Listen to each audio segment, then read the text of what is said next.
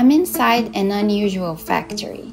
It's here to produce mosquitoes, and it's capable of producing 100 million mosquitoes per week, 5 billion per year. But why? Why would anyone want to produce more mosquitoes?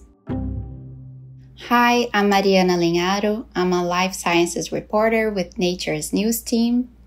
I'm from Brazil. I grew up there. Mosquito-borne diseases like dengue, zika, and chikungunya are a really big problem. I think nearly all of my family members have gotten dengue at some point, and the symptoms are really bad. High fever, headache, and they can even lead to death. Last year, there were 6.5 million cases of dengue in Brazil, and over 6,000 people died from it. So that's where a mosquito factory comes in, the biggest mosquito factory in the world, located in the city of Curitiba, that's in the south of Brazil. So when I arrived at the factory, it looked very much like any other biotech facility, felt very high-tech with doors that you have to have face identification.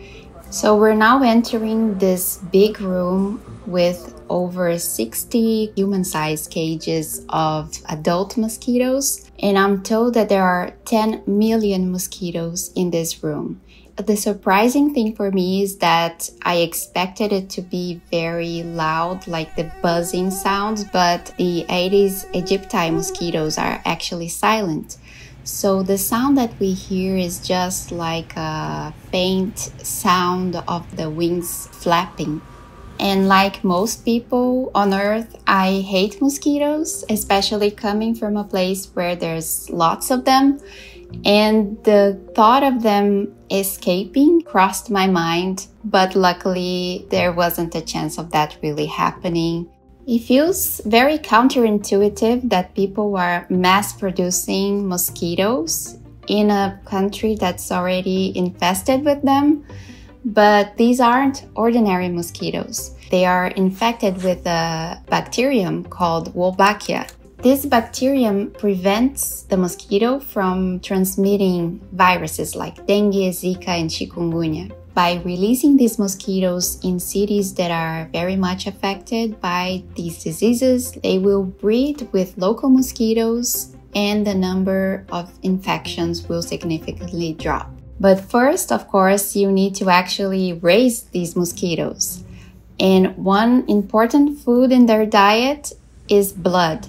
And they do prefer human blood. But in this factory, they will need 70 liters of blood per week.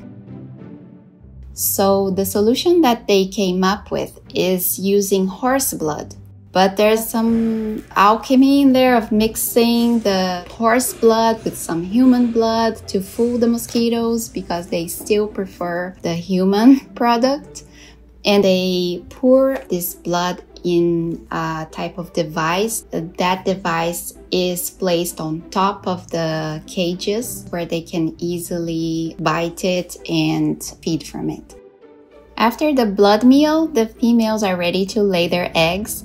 So they go to the bottom of the cage where they find these sheets of paper. They are specially designed to receive the eggs. Every single dot you can see in this sheet of paper is an egg. Each of these sheets of paper have thousands of eggs. When the factory is working at full capacity, it will be able to produce 1 kilo of mosquito eggs per week. That's a lot of eggs. They dust off these eggs and they put them in capsules that are just like medicine capsules. These capsules are the final product of the factory. They are sent to smaller facilities closer to the areas where the mosquitoes will be released. There's already evidence showing that this can have an impact in the real world. So in one study they did, the release of mosquitoes was able to reduce by 69% the cases of dengue. So it's a very significant impact, and other studies have found similarly positive results. This is why the Brazilian government now sees this as a public health strategy to fight dengue and other mosquito-borne diseases. And so this factory will keep producing billions of mosquitoes every year for the years to come.